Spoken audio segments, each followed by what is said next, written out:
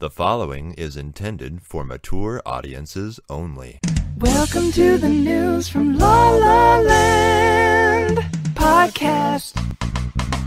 Yeah! Hello, everybody, and welcome to the news from Lalaland, where today we have three epically estranged siblings and one epic guest. And we'll all be sharing our story through pop culture, philosophy, and creative nonsense. This is Nick's line. What am I doing? That was a pretty good impression of my silly. Yeah, that's my version of your creative nonsense.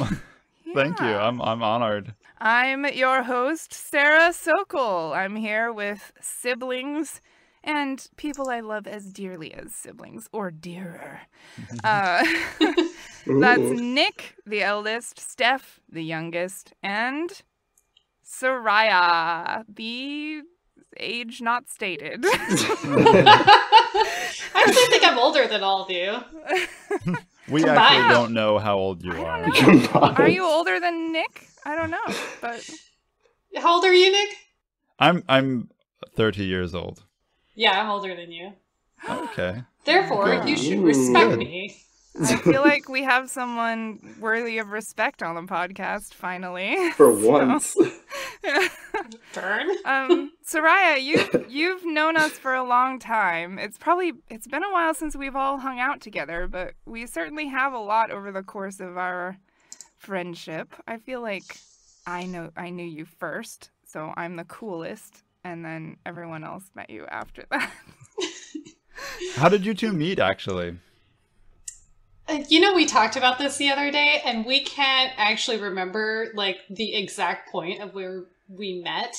But we met, I think, firstly, in music class. But not in the way you think. We might have bonded over that guy bringing you a rose, and you were like, oh my god, I don't like this guy. What do I do? Totally forgot about that. Wow. Yeah, that was a while ago. But you were a year ahead of me, I think, in music theory class. So I was working on something, and you were also working on something, and we just happened to be in the same room. And I think that's when we first started talking to each other. I think that's true. And it's been, don't want to date myself here, but 1,200 years. Sounds about right. It should be noted she is an ageless vampire. Anyway, so long story short, we've all known Sorayah for quite a long time now. I actually remember my first interaction with you was in midair. Midair? Yeah. So you were over at our house. I forget what house it was and for what reason, and I probably wouldn't have been aware of it at the time. But, I remember running into the room. I don't know what I was trying to do, but I just jumped into the room and hit the floor and then, rolled up and was like, hi, who are you? That does seem like a very Steph entrance. Yep, I could see it. As I saw it 100 times. And then I think I hid under the table for the rest of the evening. Yeah, any interaction that could also describe a cat. the whole interaction, actually. 100%, yeah. Well, I feel like, Nick, you probably met Sorayah and interacted a few times through it, we all went to the same college together. But, once she met our family and everything, I feel like you sort of just fit in really well. Why do you think that is? Does anyone have any theories on, why she could be greeted by a crazy jumping Steph and just let it roll off her back? Yeah, well, I'm not going to answer that question, but I would just add that,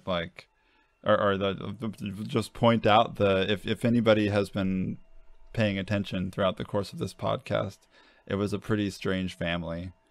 And so if you find yourself fitting in and feeling right at home, what does that say exactly?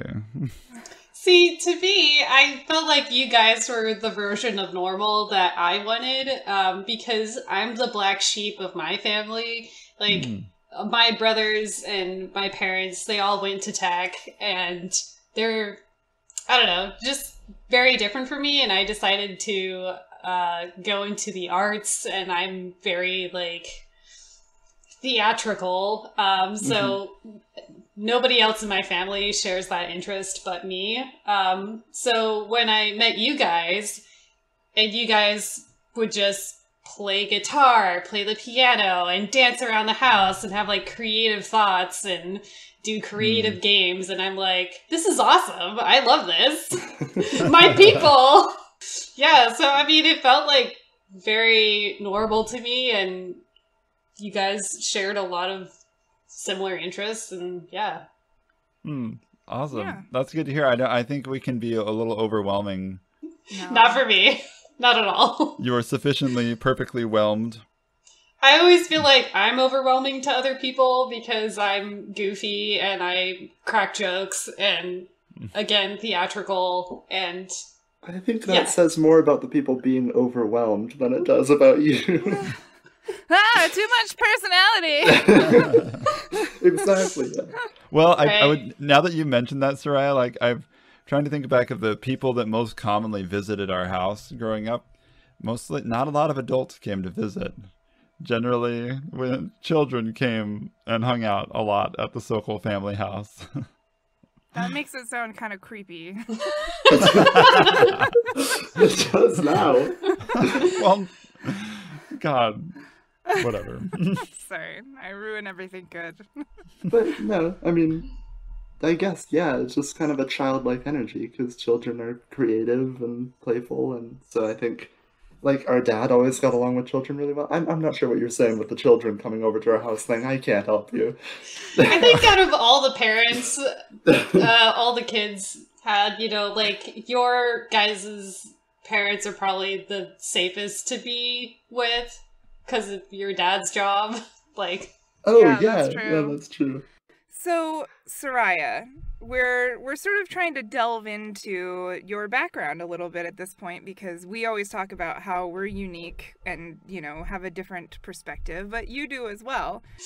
yeah, so I always thought your guys' perspective on this podcast was really interesting because you felt sort of like an outsider in regards to pop culture because you didn't have as much of that exposure as kids. I could easily say the same for me as well, and not because of religious upbringing, but because of not living in America.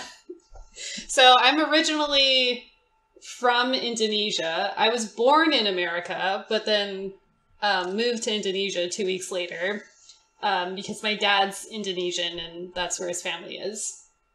And I grew up as the daughter of a white American woman and a black/Indonesian father. And he's also Middle Eastern, so, like, I'm just really mixed and have a lot of exposure to a lot of different cultures. And growing up, I would make occasional visits to the States to visit my grandparents and my mom's side of the family. So the American pop culture that I knew was what I learned through movies. I watched a ton of movies growing up, so my impression of America is like Michael Jordan, McDonald's, and, you know, the military. Yeah, we Americans can do it all. Those are the only three things you need. So up until what age was this your main exposure to American culture? Like, when did you move here permanently? I moved here in the dead of winter when I was 14 years old. So complete culture shock. Wow. Coming from the Yakima, tropics. Yeah. Washington, where it was negative 12 degrees, probably. It was snowing. I remember that. And, you know, I was coming from the tropics and also a major city with 13 million people to small town Yakima in the winter. Absolute culture shock. You're like, Yeah. why are we still here? Just to suffer. We came all And this way. yeah, I think especially when you're a kid, all the pop culture that you're exposed to kind of feels a little bit like a lie. Like when you get older, I feel like you kind of see beyond what that pop culture was, and because the impression I had as an outsider, like somebody living outside of America, that America is perfect and it doesn't Really? have any problems. Yeah. Huh, I actually find that really surprising. Keep in mind, I was a kid, so I didn't watch CNN or any other news outlets, but like when 9/11 happened, our perspective from the Indonesian side was, oh my god, how could this have happened? Like, things like this don't happen in America, and it was a huge deal. And just our impression of America is as a superpower, right? Now that I've lived in America, obviously I've realized that we have our own set of problems, and this country isn't perfect at all. Yeah, Yeah. wow. I mean, this is kind of leading into, perhaps we should transition officially into today's pop culture moment. Pop culture moment. Yeah, I was curious how, if there are kids growing up out there today who have that happy-go-lucky view of America, or if now our image is like completely tainted at every level, you know, like maybe it was also just a time in the past when America had a better reputation for some reason, even though we shouldn't have. Yeah. But I don't know. Maybe it would be different now, you know? I don't know about shouldn't have. I think having a facade, however fake, to maintain forces you to do some good things at least, right? Yeah, that's true. But yeah, I brought up this article that was sort of like other countries' perspectives now. And there are some quotes like, here's someone from the UK. It's just like random polls and like tweets and stuff. It's a silly place. Let's not go there. And then this other one is like, America, am I right, has replaced talking about the weather. Everyone is dumbfounded by what's going on. On the other hand, it is sad that everyone knows more about U.S. politics than they do about local politics. Protests for BLM are happening in Berlin, but nobody talks about that or talks about anything that's going on anywhere else. Mm-hmm. So I thought that was interesting as well. Where was that? And then, So that perspective was German then? yes, a Berliner. You just Ein did. Berliner. I was gonna say you did an accent for the first one, but not the second one. Well, I don't know where all them are from, but this last one, or how to do the accents, but the last one made me laugh. It was just, I'm from Afghanistan. This shit don't faze me. Oh. Oh no. I was like, too real. That's terrible. But anyway, that's some more like, and it's just, You just I have mean, them as random. Someone picked them. but I picked like random ones as well from the list, but every single one was negative and like, this shit in America is so crazy and America is insane right now and like what is happening in America, and it's like, I don't know, it's just such a different picture than what you painted from your perspective growing up, Sorayah. Yeah, and to be fair, my perspective of America as a child was 90s America, when we were at our economic height, like, jobs were great, our national debt was basically balanced and non-existent. America was in a period of great economic wealth. So of course the rest of the world saw America as like the land of opportunity, the land of Nike and all the other cool brands that I can't think of right now. Space Jam. Swoosh. Oh no, that's Nike. Just do it. Yeah, All but those shoe companies. I mean, so I bring up Nike because Nike had a factory in Indonesia, and a lot of their manufacturing was in Indonesia. So we had Nike stores in Indonesia, but they only sold Nikes that weren't good. So like they had factory defects or whatever. And so they sold it still at the same price, really expensive for Indonesian people to buy, but it's seen as a status symbol. I hate that. Yeah, and unfortunately, we didn't have a lot of money growing up, but Nikes were the only kind of shoes we could buy because we were much larger than Indonesians. Like, I had to wear men's shoes because they didn't make shoes my size. I was like a foot taller than everybody. Okay. Yeah. Yeah. They're shorter folks, and I grew much taller than everybody else.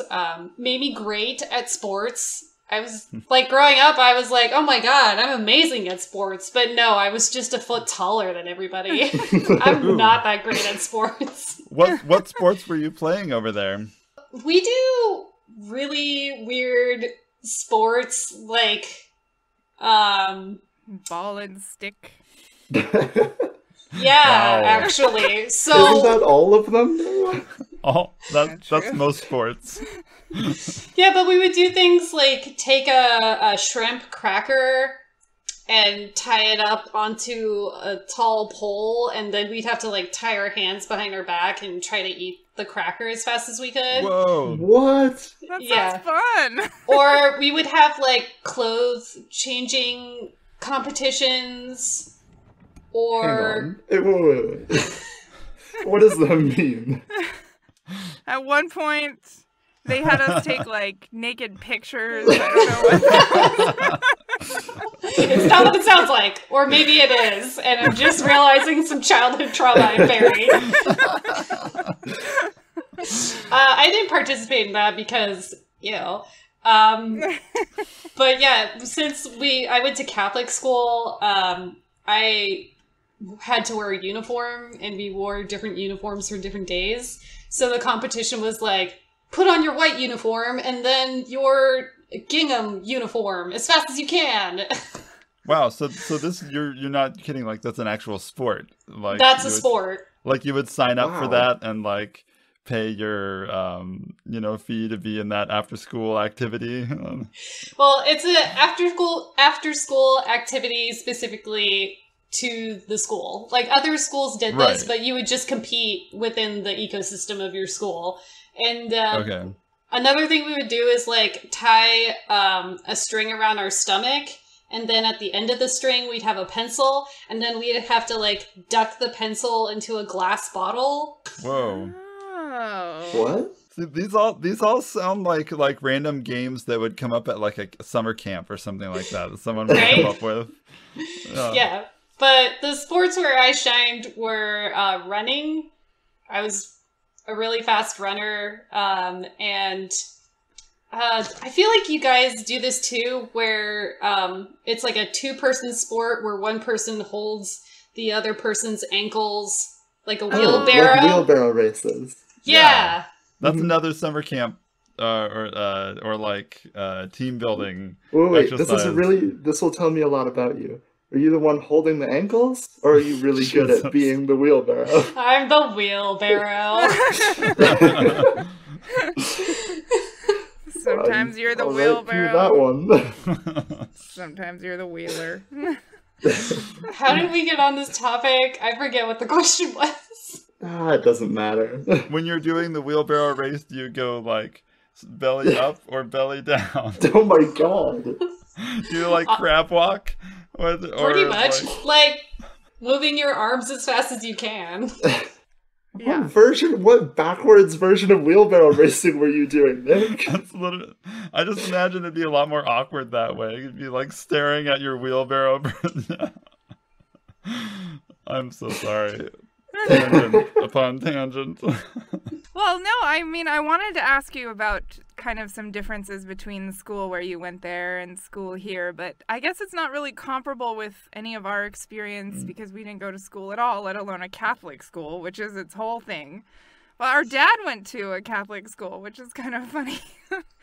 But he just talked about the nuns like smacking him with rulers all the time. Did you have any nun smacking going on? Nun smacking. Yes, and I think this has to do a lot with why I'm so afraid of authority and following rules And religion and nuns. Yeah, it's because they would beat you for any reason. Okay, so here's a cultural thing. When I first came to the States and I joined an American school, I discovered that some kids don't do their homework because they just didn't feel like it. Huh. And that concept blew my fucking mind. How is that? What's the point of that? Did you get hit for that, or? Yeah, because the education in Indonesia is a privilege. It's not a right. So, coming to America, where it is a right... It is a right. It should be. Yeah, I mean, it should be, but it's not in Indonesia. It's not a right. You have to have money if you want to send your kids to school. And so, if you are able to go to school, it's seen as a privilege, and kids understand that, so they try really hard in school. So, when I came to the States and found out that kids don't do their homework or don't even try in school because I'm bored, I don't want to do schoolwork, just blew my mind. I was like, Wow. aren't you afraid of the authorities? You didn't do your homework. Someone's gonna call the cops. I mean, I don't know when they illegalized teachers hitting students, but surely it's not legal now, right? They would get into huge trouble for it. I think you mean in Indonesia or in the States? I mean, here. Oh, here, yeah. No, it's not legal to hit students in a school here now. Isn't it different for private schools, though? Isn't that allowed? Ooh. I really don't Not think in my so. book. Not while I'm there.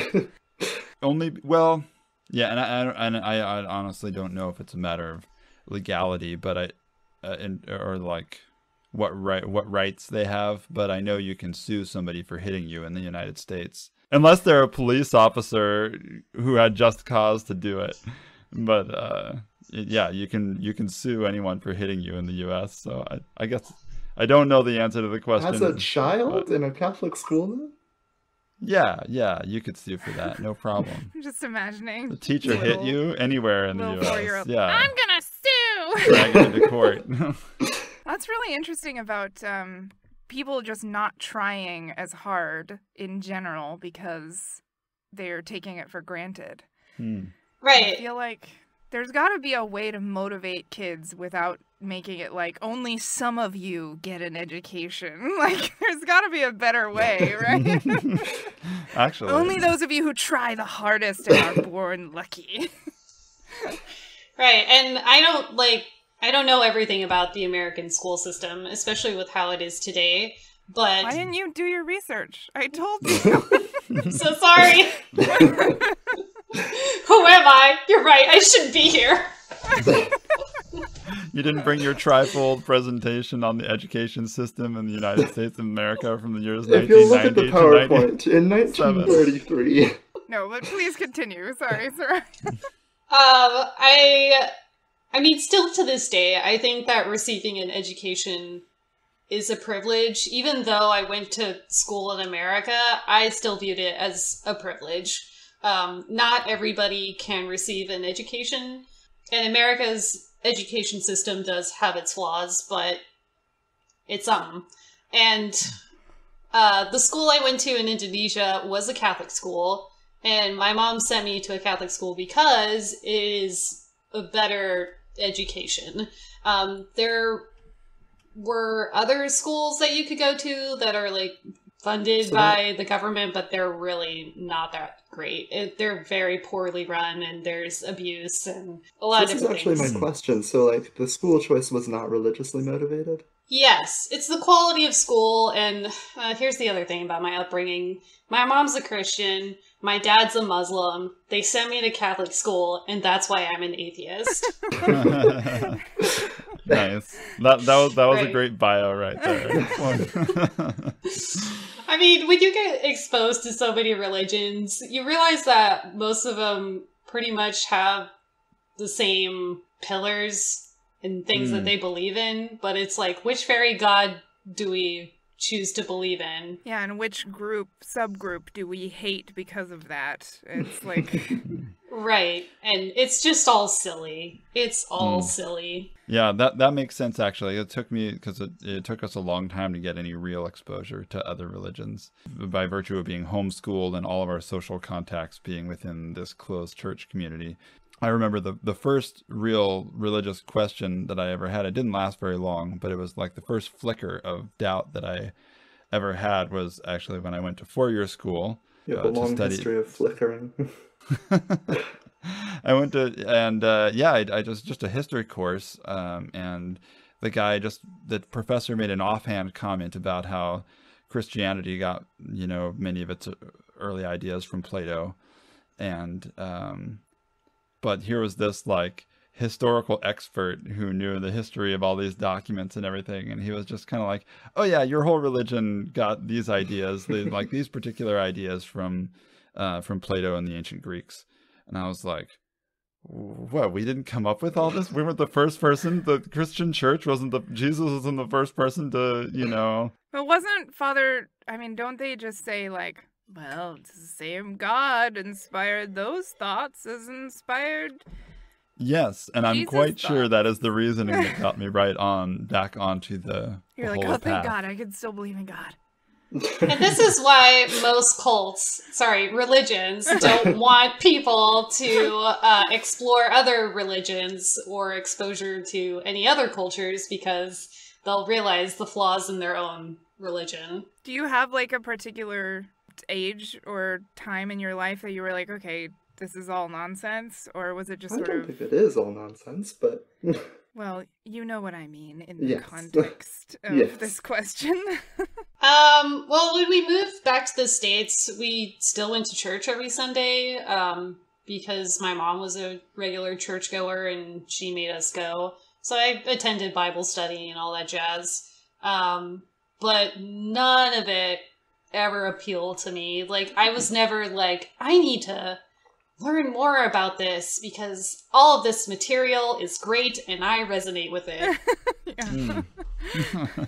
It's never been a thing for me. I think I had curiosity when I was in my tween years. I was like, oh, what's this thing people are crying over? Right. Well, I mean, I don't know what it's like for your guys' church, but like the Catholic school that I went to, the masses that we had were like, or Jesus died for your sins, and why am I doing a Western accent? Yeah, there was a cowboy nun, and she just like cracked a whip on everybody. She comes in with an actual bullwhip. She's like, God damn, children. Right, but That would be so much better, though. Jesus died for your sins, and you should feel terrible about that. And the kids the whole auditorium would weep, except for me. Wow. Yeah, so it was like super emotional, and I never understood that. Were they weeping like, oh, you're right, I'm gonna go to hell, I'm so scared? Yeah. Yeah, because Orthodoxy, there was like, okay, so this is actually an interesting thing. In Orthodoxy, there is this image, right, of Jesus' mom, who is supposed to be the perfect person, but even that, like, the most perfect person, our church was like, oh, there's something wrong with that person still because they were born normally, like, and not just, like, brought into being like Jesus. And like, he's the only one who's ever done it that way, and because you are just a human being, there is something wrong with you by default. And that's just sort of like the starting point of Orthodoxy, is like always something wrong with you. You're a sinner, you're broken. I can see how that might resonate with some people because it would feel true. Like a lot of people do have a lot of self-doubt and just feel like there's something not quite right with them and the world, and a religion that tells you that, like, yeah, it is all fucked up, and it's because a girl ate an apple 10,000 years It's ago. not Or a your fig. fault, but also you are sin incarnate. It's not your fault. It's fucking Adam and Eve. But what I would think would be much more appealing, and apparently is due to its popularity, was, you know, like Protestant youth groups, you know, positive, affirmational, self-help Christianity. This is interesting because I was just talking with my friend the other day who came up in that type of Christianity. She just asked all of us, and she was like, I've been asking all of my religious friends this. Did you ever have a conversation with your parents where they told you that, like, if a shooter came into your school and pointed a gun at you and was like, you know, tell everybody that you don't believe in God or I'm going to kill you? That was you an know? actual thought experiment that we had. Yeah, like, did you ever have a talk with your parents over whether or not you're supposed to die for your beliefs and whether you're ready for that? And everyone said yes, and that their parents told them yes, kidding. they should die for their beliefs. And I remembered back to our parents being like, I feel like they never told us that, but it was expected. It was like the noble thing to do. It came up. It was a conversation that was Yeah. had, and that was the expectation. Yeah. Yeah, The and right this is answer. something that, like, we never had to think about that much because we weren't dealing with school shootings and stuff. But this is something that public school kids thought about every day. She said she went to school thinking about whether today was the day she was going to have to stick to her guns and die for God, you know? No. Well, I feel like unless anyone has any final thoughts to share on this very interesting topic that we could talk forever about, we should probably move on to the Sokolism of the day. Sokolism of the day. Welcome to the Sokolism of the day. Sorayah, I was thinking that we've talked briefly about the first time Steph met you, but I feel like the first time you came over to our house was a really fun time. It's like one of my favorite memories of all of us together. Just because we had a dance move competition and everybody got in on it, including you, and it was just a great icebreaker, and I feel like it sort of bonded everybody. I don't know. Does anyone else have any memories of that? Nick, were you there for that? Or was this in I your was. too cool for school phase? No, I vividly remember this. Yeah. Well, I mean, it's hard. We had a lot of dance competitions growing up, and This was the Sorayah one. I know. Sorayah and I, we were friends, but we weren't like best buddies like you guys were back then. Yeah. So, but I do vaguely remember us all having a dance party though at one point. I remember Sorayah coming over. I in fact remember one of the dance moves was the rabid porcupine, I think. I've mixed so many up. Can you show me? I need to see this again. No, Yeah, this will make let's for terrible podcasting. Do a visual component to the podcast. Sorayah, you have to improvise the rabid porcine song. Yeah, this is though. a play along at the home. trade-off to go along with it. Yeah, people listening at home might not know what we mean specifically by dance competition too, because there's a lot of different, Dancing with the Stars might come to mind. This was like Dancing with the Stars, but like Dancing a with the 7-year-old Bugs. kid comes out and says, all right, next do a dance move called the rabid porcupine, and you have to make something up. The Twisted Sister. It's more my speed. Yeah. I feel like I was the one that was mainly calling the names of Definitely, the dances. Yeah. Because I was too lazy to do the dance moves. You just didn't want to get fight. I've never been as good as Steph was. I do remember in many of these competitions, Steph definitely being the queen of the improvised silly dance. Really? Okay. I've never thought of myself as good at any kind of dance. Really? I feel like that's your forte. Dancing? I feel like you're good with the movement, the body stuff. You've got a lot of energy and Body. you've got a lot of body. I do have a body. I feel like the key to good dancing is having fun And most people are just absolutely. way too self-conscious to dance No, because yeah. they feel like everyone's watching me. I think that's why we play games like that. Yeah, just to encourage like people to come out more.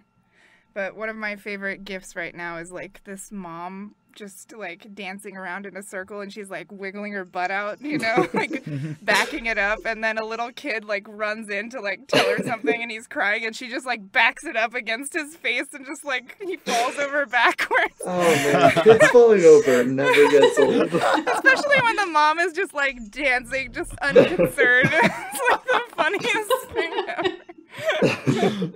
Anyway, I'm Gosh. sorry, Nick. What were you gonna say? Oh no, I was just gonna say you and Sorayah came to a concert that I played one time, right? And then Yeah. that was with Sorayah, right? And then we were opening for a show, and then the other band came up. And I'll say that like I've been in a lot of situations where dancing has been happening, and I'm not usually able to like cut loose and have a lot of fun doing that, except when I'm with my family and Sorayah, apparently, because for some reason in that environment, probably we were a little drunk too, but Secret whiskey. I remember we got like the whole room doing like dozy does together, and we did full room do-si-do of like it was like cool high schoolers who would not be into that shit. it was a young crowd at this dance, and we were like trying to improvise line dances with everybody, and That was a good time. I loved it. That was fun. yeah, that was fun. I think the band was called Hot Damn Scandal. That's great. I remember right. Yeah, we were being very drunk and embarrassing at that performance, but it was really fun. Probably not nearly as drunk as people thought we were, though. I'll betcha. Yeah. Yeah, I miss those performances, and I always love watching you guys perform. For those who are listening, if you haven't listened to any of their music, like, what is wrong with you? You need to get on that right now, because it is a good time. Well, we still have to release all of it. It's not in a consumable form yet for people, except for Nick. Yes, music is still in the works. Nick's stuff is consumable. Yes. Yeah. That sounded bad. News from Lalaland, the Next stuff is soundtrack consumable. is in the works. But you can still hear some of my old projects. David's Drinking Band is on Spotify. Oh, it is? Oh, nice. You can There go, you go. go listen to those What? songs. Yeah. Is this just a plug fest here? Yeah, Are check we- out Dave's Wait, no, Drinking that's not a Band. thing. I'm always gonna hype my friends up. Nick's consumable The plug plug fest. We've got you covered. Oh We've my got you. God. We fulfill your needs. Consumable plugs. We always leave you satisfied and smiling. We're good at gauging up your Well, Well, satisfaction. Sorayah, Yeah. Okay. This so this is Sokolism of the day. This feels very a little bit self-congratulatory or something like that. I'm not sure what it is. But what is your favorite, because we talk a lot about like weird little stories, especially of our dad, but like just weird Sokol stories and things like that that happen in a creative kind of odd household. What is your favorite of those? or you can share a cool Sorayah moment too. Yeah, we can make it go both ways. My favorite Sorayah moment is when you and I went to Disneyland alone and it rained, so nobody else was on any of the rides, and it was awesome. That sounds sweet. That's a good time. That happened when I first went to Disneyland too. My favorite Sorayah moments of the past are like ones where you were with Sarah and you guys would do silly little things like say pants and start dancing. I forgot about the dance. Oh my god. Just out of nowhere, you'd be having a serious conversation, then suddenly pants, little dance. Yeah, you guys can't see me, but yeah. There's a dance We'll have that to bring accompanies the word the pants dance. It's the kind of dance you would imagine someone doing to like a funk R&B song in their car when they can't move the rest of their body. Or But- also like you're jacking off two dicks above your face. Exactly. That's why we thought it was so funny, I think. The two dick face jack. That's a classic move. One of my favorite dance moves. So my favorite Sokol memory actually is when you guys took me camping for the first time. Because I have never done an overnight camping trip before. And Oh, really? Yeah, that was a huge part of our childhood experience. yeah, and I was like, I want to go with people who know what they're doing. And and you guys had like the full setup. You had tents and sleeping pads, and this is all very exciting to me. Maybe not to you guys, but I was like, oh my god, you have tents and sleeping pads. And your mom brought like all the food. She had pancakes and eggs for breakfast. I was like, in the wild? This is crazy shit. I thought we were going to be eating raw trout. I thought we were only going to eat jerky for 3 days. And then you had a... You weren't there for that trip, but that did happen. You guys also had BB guns, and I shot BB guns for the first time. That was a cool thing. I remember your dad teaching me how to chop wood with an axe, and he is the first person to say this phrase to me. Yeah, building a fire makes you warm inside and outside. Oh, Dad. Oh my god, that needs to be a mug. That's a coffee mug right there. And I was like, that's so true, because it was a workout. And then sleeping underneath the stars, and I was just so in awe of all of it, and I can't believe you guys did that all the time growing up. Yeah. Cool. Well, you're making me nostalgic now. I haven't gone me too. camping in a while. Let's go camping! Let's go camping right now. What are we doing? Stop the podcast. We should be camping and doing LSD right now. That sounds like a good time. All right, let's go.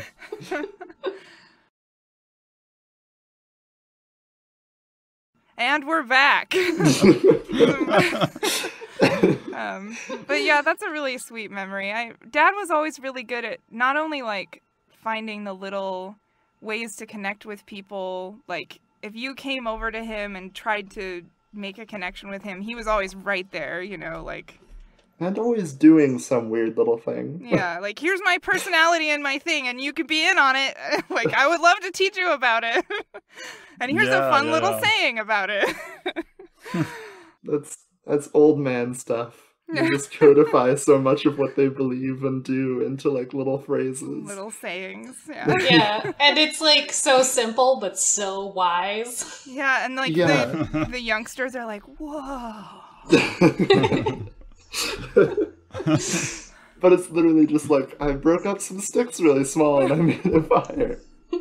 Here's a challenge for you. I know we're not to pointless conjecture yet, but say building a fire makes you warm both on the inside and out, as Yoda would say it. Oh my god. Oh, you want to hear my world famous Yoda? No, not that. Not his voice. Like, syntactically, how would he have said? I don't know. I was sitting here trying to think of it, and I could not. And I thought if any group of people could come up with the answer Yeah, to it's this. gonna get really weird after. Yeah, because you'd be like, building a fire makes you warmer. Ouch. No, there's no way of saying that in Yoda's on grammar. the inside and out, building a fire warmer makes you. Yes, that would be it. No, that's not it. Inside and out, warmer does building a fire make you. Well, this has been pointless. I've enjoyed it. Speaking of pointless. Nice segue. Pointless conjecture. Here we are at the pointless conjecture. We made it. Whoa. And That's a bleak way of putting it. it was, you know, It's been a long fucking been a journey. long fucking road. Here we are. Sorayah, you want to start or like Whatever. Or whatever. I guess I could, like, do something. Yes, so we have a question for you. We've come prepared. But I think new person goes first. Okay.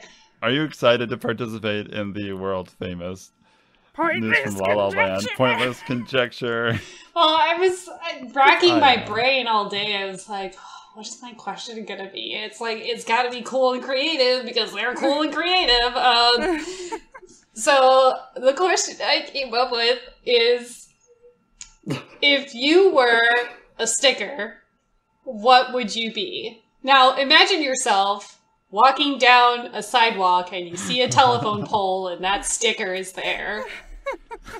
Okay. What is your sticker? Is it a phrase? Is it a graphic image? I think it's an image for me. Wait. You're asking me to brand myself, Yes! I feel like. Treat yourself to a brand. What Nick is your Sokol, the brand as it would be found on a small sticker? It could be like a city code. You could just be like code 123 telephone. Oh, it doesn't have to be like about you. It's just sort of your energy as a sticker on a telephone Yeah. pole. What's your vibe? Like a god pointed an energy gun at you and condensed you into sticker form. Mine would be my autobiography condensed down into a sticker size sheet that you can't read. Oh, that's stupid. Well, that is pretty Nick, though. No, yeah, it is. It is very Nick. And you have to use, like a fucking electron microscope to be able to read it. So you're taking it very literally then, like you literally got turned into a sticker that people can study you through. No, I'm literally saying that I would sit down and write my entire biography. Oh my god. And then print it out on a giant sheet of paper, take a picture of it, scale it down to sticker size. Ugh. I think I am probably just something. I would be something dumb. I'd be like that Calvin peeing sticker. What? No. And you're peeing on like a fish. Yeah, just something irreverent, probably. The bourgeoisie. But like all of Yeah, them. a just- rainbow or a unicorn or something. No, I wouldn't pee on a rainbow. That sounds a weird No, message. like peeing a rainbow. Oh, yeah, sure. Yeah. Oh, I like that. Calvin peeing a rainbow on the bourgeoisie. Not because he hates them, but because he wants to transform them with his pee. Yeah. Yeah, it makes it seem much less petty if you add the rainbow in. It's like he's transcending whatever it is he's peeing on. He's not dissing on it. So yeah, that's my sticker, is Calvin peeing a rainbow. That's I awesome. like that. I like it. Nice. Sarah, Sarah. who are you as a sticker? Okay. A little like cloud-shaped sticker that has a small like cartoon brain on it. And the brain is like smoking a joint. And wearing shades. Is it also wearing shades? It's also wearing shades, and it has like a sash across its body. Its round little brain body that says the Lonely Hearts Club Band on it. Aww. And it's in black and white. And it's in black and white noir. Yeah. But also you're smoking a joint and wearing shades, so it's okay. Yeah, exactly. I would It's stop the cool kind of to a look at one. that sticker. Yeah. I might even snap a picture of that sticker. Snickers. Sticker. I will snap that sticker in a picture. No. Well, Sorayah, we have a different question for you, but I'm curious your answer to this as well. Do you have a You must have sticker? thought of one. Yes. I would be a jolly dolphin and splashing out of the water, and I want some text saying, "Hang in there." I love that so much. Oh, I want to own that sticker. Because every time I pass by one of those posters, I'm like, I fucking hate you. Because I feel like that's the energy I want to be and aspire to be, but I'm not quite there yet. Oh, I don't know, think you and I achieve thought it it pretty was well. Yeah, I thought it was kind of a ironic version of the motif in offices or whatever. Yeah. Like the cat posters It's that hanging too. there and Yeah. stuff. It's that too. Yeah. I'm not lying. You got this, a dolphin. Oh my god. Is it spelled out like lion? L-Y-O-N? The wrong pun. Oh Oh my god. We need to do a run of t-shirts that are like puns, but the picture doesn't have. We're starting a business. Yes, it's amazing. We've never had such a marketable pointless conjecture before. Oh man, I said a really stupid pun today earlier. Somebody was talking about cleaning up how to properly dispose of asbestos. Oh. A really boring conversation. I was like, hey, how's that asbestos cleanup going on over there? I'm doing asbestos I Oh can! god, I saw that coming. I saw it. No, I saw it. but I think you're allowed to make jokes like that. You're a dad, so you can make dad jokes. That's what the person I said it to told me. Oh man, Sorayah, I'm sure you're sitting over there like, I see this coming. It's gotta be something different. There must be something more clever than that coming. That's what I'm supposed to think. But sometimes Okay. getting the answer I expect is also satisfying. But we have a question for you. Yeah, do you want to present it, Steph, or should I present it? Or should Nick present it? Please, proceed. Someone else who has it more concisely phrased. Okay, so it's one of my world-famous three-parters. So We came up with this together, by the Yes. way. Yes, This is this is from- a collaborative question for Okay. you. from the Sokols to the I'm excited. S situation. What is your spirit animal first? Should I answer that or wait for all three questions? I think you have to answer this part first. Oh god, I'm Just to afraid. make Yes. the rest of it. Yeah. But it's not going where you think, so just like it's not about this. Would you fuck your spirit animal? Whoa! Whoa! We should have done that. You sick bastard! No, but like, are you a dolphin? 'Cause that Yes. was your- Dolphin always. That's always been a Nice. thing for me. So you and this dolphin, this beautiful spirit dolphin, are going to do a heist. You're going to pull off a heist together. So what heist are you going to pull? And also, the dolphin is able to imbue you with a superpower to help you pull off the heist. Okay, well, clearly I need to annihilate capitalism. So how is this dolphin and I going to Whoa. accomplish this? Hang on, what heist do you have in mind that's going to dismantle capitalism? I'm going to steal the Declaration of Independence. I'm Nick Cage. Oh my god, wait, you're talking about Nick Cage? Our national treasure. That was when we were discussing creating this question together. Nicolas Cage and National Treasure came up. That's amazing. See, I am you guys. We're the same. And we were gonna tie it into last episode. I think we talked about Nick Cage. Yeah. I could talk about them all day. Con Air, classic. Face Off, my Soraya favorite. wants to hold a Nicolas Cage film festival, so you guys are outclassed when it Yeah, comes to Vampire Nick Cage. Kiss. Let's make this more concrete. The Nicolas Cage Film Festival. Soraya. Hang in there. Soraya, you're you. With the resources you have, Yes. you have a dolphin at your disposal now. Magical dolphin. And you are tasked with stealing specifically the Declaration of Independence. Oh god. Okay, so How do you Oh, go? wait. You said something about a magical dolphin. Is Is maybe we the should dolphin- clarify here. It's, Is it a spirit dolphin or is the you dolphin guys, real? let Soraya answer. I'm so sorry. well, I thought you said the dolphin can give me superpowers to complete this task. Okay. Yes. Okay. Well, my Dolphy has to be underwater, so that does give us some limitations. So I need to Flood Washington, D.C. I need to get a really big tank with a motor to keep the water moving so that the dolphin can be healthy and safe and happy. But he is willing to do this mission with me. He knows what he signed up for. Yes. So I need to dismantle capitalism. Clearly I need to destroy all the world banks. So I create my own bank. So Dolphin Bank of America. First dolphin Yes. bank. First dolphin bank. It's like Bitcoin, but better. It's Dolph coin. Yes, and Wait.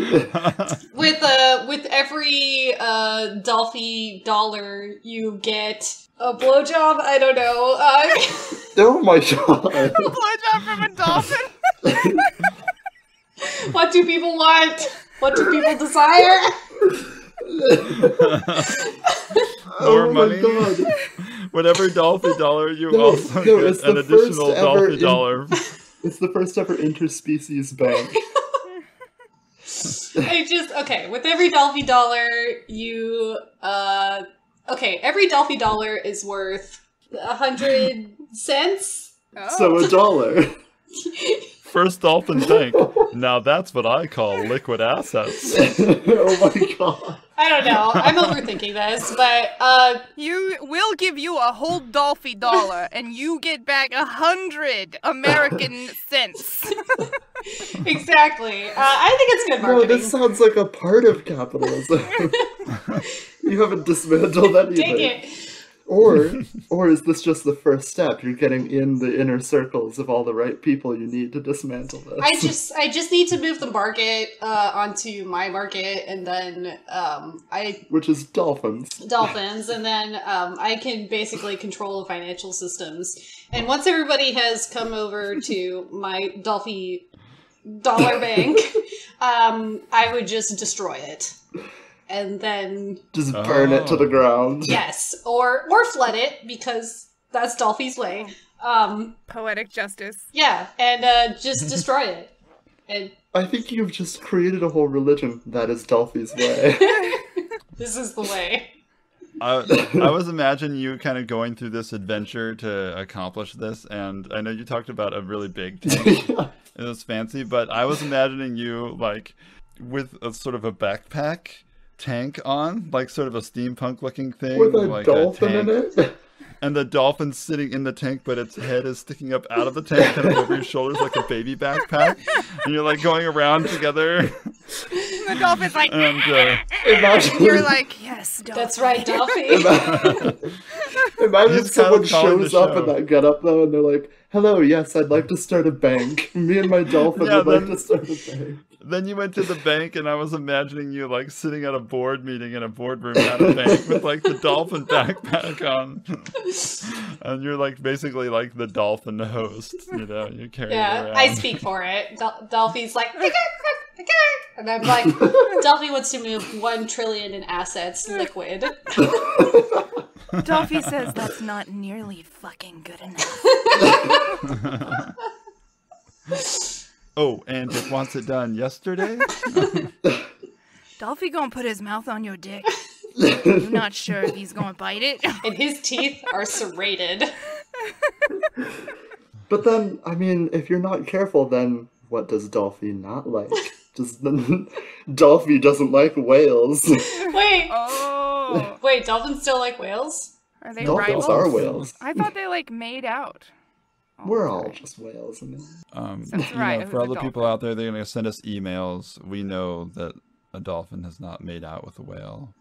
Just thought I should. Yeah, that would Do be some sort we? of sick perversion, and we don't support that on the news from La La Land. I think you may be channeling Dolphy. I'm not sure I like the sound of this Dolphy character. I'm not sure if I like my answer, but I don't do well under pressure. I thought it was No, great. no, that was great. That No, was no, good yeah. fun. The problem is if you add one A to Dolphy's name, then we've got a whole other story on our hands. Dolpha? A I don't know what you're dolphin? talking about. Always gotta go to Hitler. What is this? The internet? Every goddamn time, Steph. I don't know, you said Dolphy, and you were ruling a country authoritarian way. No, just controlling the You would financial make markets a beautiful entirely. Hitler. To be honest, Hitler, a lot more forgivable if it was a dolphin. You would be a queen! More powerful than the foundations of the earth. All shall love you and despair. Oh, this is so nerdy. It's too nerdy even for me. That was the Lord of the Rings reference. We're ending things with a Lord of the Rings reference, everybody. Read it and weep. Or watch it and weep. But either way, it'll make you weep. It's so good. Yeah, this has been the news from La La Land, where Dolphy is God. And we're working hard or hardly working. Where we're all just hanging in there. All hail Dolphy. Oh no! Oh my god. If you are enjoying this show, please consider leaving us a review on iTunes or wherever you listen to podcasts, or simply email us at voiceofsokol@gmail.com. We would love to hear your feedback. The theme music for this podcast was written and recorded by Nick and Sarah Sokol, and the music you are hearing right now was performed by the band Nuage on their album Noof, available on iTunes and Spotify. The News from La La Land is a production of Voice of Sokol. To learn more about the Sokols and their creative content, head to voiceofsokol.com.